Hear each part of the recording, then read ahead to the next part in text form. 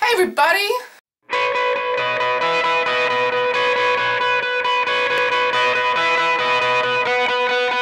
So at the moment there was a little bit of a discussion. Some people say that artist block does not exist, and a lot of people say that it in fact does exist, and yeah, it does exist. I have had it myself a couple times and it ain't fun. People ask in comments all the time, not in mine but like in other videos, how to actually overcome or to get away from artist block. And since I had it a couple times myself, I have a few little things that I would do so that it would stop, or that I would get over that time period of when it is. Now obviously there is many different things when it comes to artist block. A lot of times it might just be laziness, you just don't want to draw, or you just don't feel like drawing at the moment, and that's totally fine. You don't bash yourself for that. Like, if you don't want to draw right now, that's fine. You know, some people stop drawing for maybe a week. Sometimes they stop for a few months, or maybe for 28 years. Who cares? I mean, if art is your job, I mean, that's where it gets kind of tricky.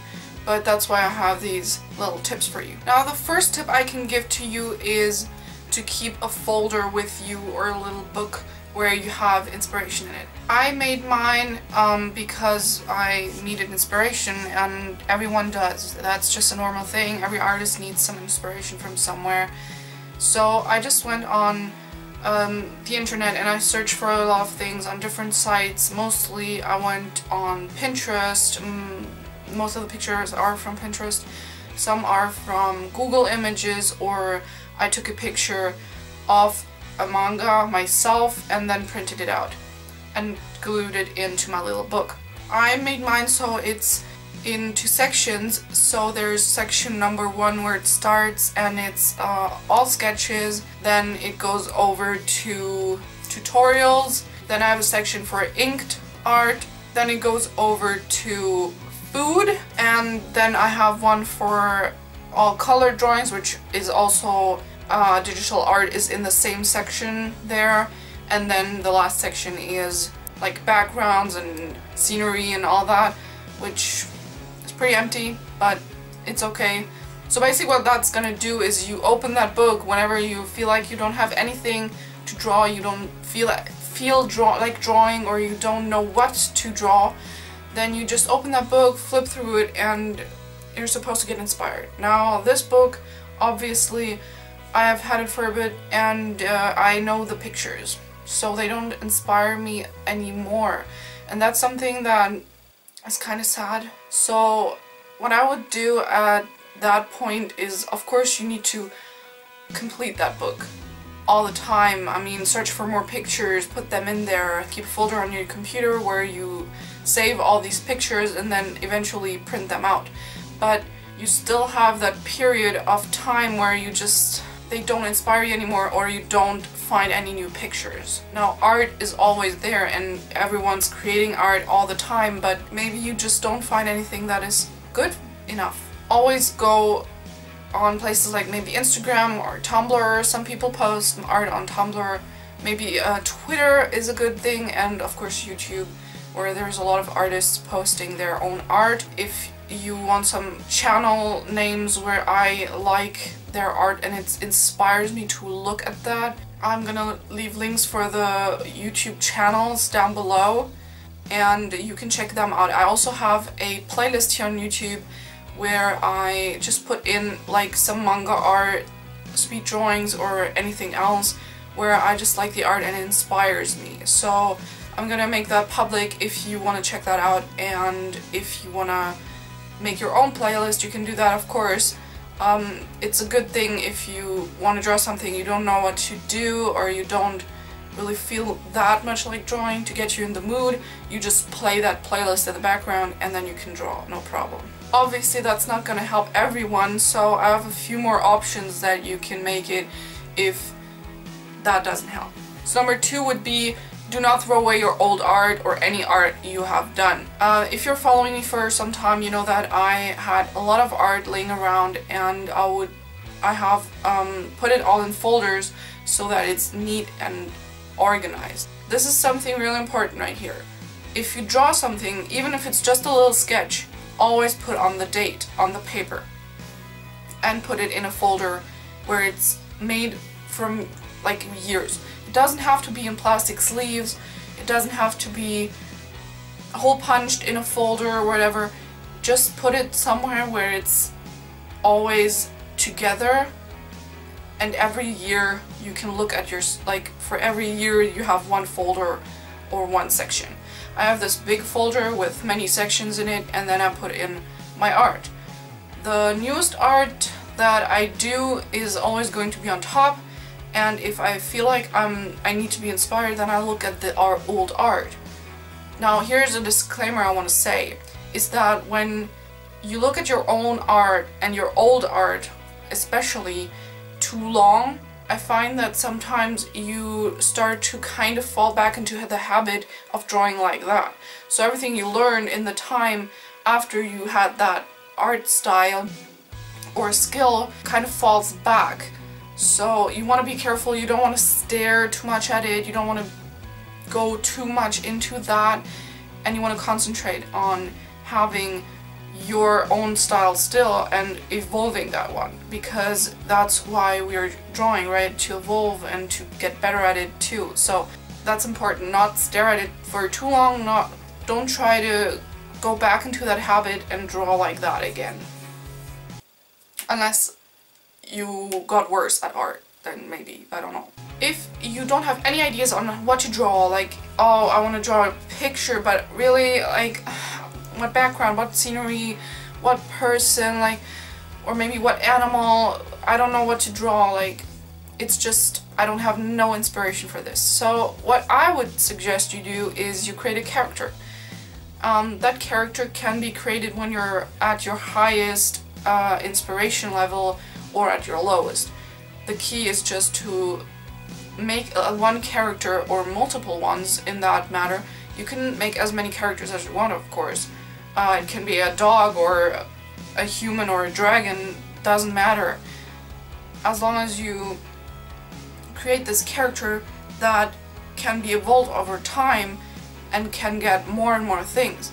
That way you make a character that whenever you have no inspiration, no idea, then you can go back on that character and just draw it. Maybe work a little bit on how the character is, what the character has, like the characteristics, or maybe how that character looks like, or the colors of it, and just work on that character a little bit. And maybe sometimes you just develop a backstory for every one of your little characters you created over that time, and you create the story, and then you have a book or maybe a manga that you can do when you feel like you're finally on that level where you can actually make a comic book, if you want to do that, of course.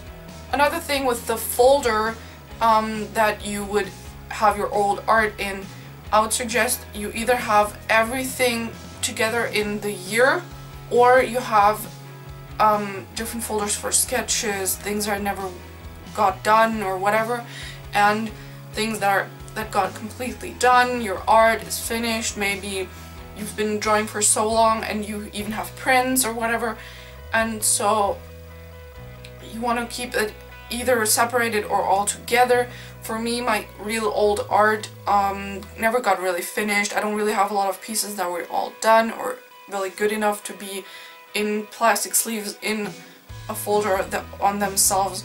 So I only have 2 folders for this year and last year, where I actually started drawing stuff with paper and stuff. And then maybe you can take these pictures, flip through them, and if that doesn't inspire you, you just look at them and be like, huh, well, that looks ugly, why don't I just draw it again? And just so you have something to cover over the time where you don't have inspiration, just draw it again. Maybe it will give you back your inspiration, or at least you have something to still improve your skill over and draw it again. And if none of these things help, this is something that maybe not the best idea for everyone, but maybe it helps you is to watch a series, an anime, a movie or something like that. It can be a real life movie or an animated movie where you just watch it and maybe it gives you inspiration for your own character or your own,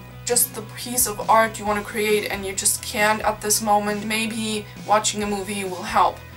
For me, things that inspire me the most would be an anime because it is close to what I draw. So I would maybe either read a manga or watch an anime, mostly a movie, or maybe Princess Mononoke or Chihiro. These kind of movies really inspire me and they have so much detail. So going on to that can really inspire you a lot if it does. You just need to try it out. And last point I have on my list is to try and draw something completely different from what you draw normally.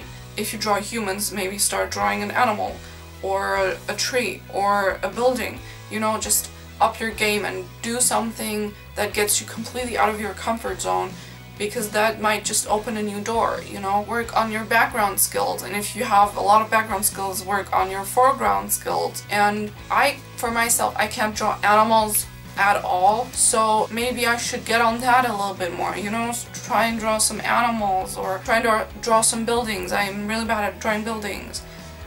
These kind of things, you know. If you draw a lot of girls, draw more boys, or if you draw a lot of boys, draw more girls, and or kids or old women or old men or whatever, you know. Try and do something you wouldn't have done if you had inspiration right now. Another thing is, of course, always keep practicing your art skills. If it's just the fact that you do not know what to draw, then maybe try and draw a lot of hands or a lot of eyes or a lot of noses and whatever. Some hair or clothes, make the folds and all that. Just practice on one or two things and get that really in, so when you have inspiration you can use your new skill, and maybe that will make you want to draw a full drawing with your new cool eye skills or whatever. Now I just want to say as a little end point here that there is a difference between artist block, where you just don't have any inspiration, you don't know what to draw, and I can't draw. Now what I mean with I can't draw is you put your pencil on the paper and nothing great comes out of it. Not like I can't draw, I'm traumatized, I just can't. I mean, you can't draw, it's just turds coming out of your pencil, and that is something where the only tip I can give you if that happens is you can first of all try these things out that I just told you, because they just might help you with it, they might just not. But the best thing you can do in that situation is wait it out. And sometimes it might take a little longer. It can be really frustrating, but always remember that if you do like art and you want to be an artist or you want to draw, you will be able to get back on it. Just getting it done because you have to get it done, it doesn't make fun. It's not fun. Where's the fun in art then? So if you can't get it done, then maybe you just shouldn't right now. Maybe it takes 2 days, maybe it takes a month. If you just can't draw this right now, or if you can't draw at all right now, then maybe there's nothing else to do than to just kind of wait for it to go away. Alright, so I hope any of these tips help you. They help me when I have this barrier that I really need to overcome at that point. They don't help you, I'm really sorry. It's all I have. Maybe in the future I will have some new kinds of tips about this and try to answer these questions. Which brings me to the next point, and just ask me questions, guys. Like, I initially made this channel because I wanted to share something with everyone that I loved, because I didn't know anyone who liked the same stuff than me. So here are some people who like the same things, and you might just have a question. Why don't you just ask me? I respond to every comment and I read every single comment that you post on my channel. So ask me questions and I will answer them, maybe in the comments or in a video. So if you need to know anything and you have a problem with anything, I might just be able to answer that and help you out. So just try it out. If I can't help you, then maybe someone else can, or we can figure it out together. Alright, that brings me to the end of the video. Don't forget to check out the links in the description for all the beautiful artists and the links for my social media and all that. Drop a like and subscribe if you didn't already. I'm almost to 100 subscribers, so I'm really excited about that. That's all, guys. That's all I want to say. Okay, bye!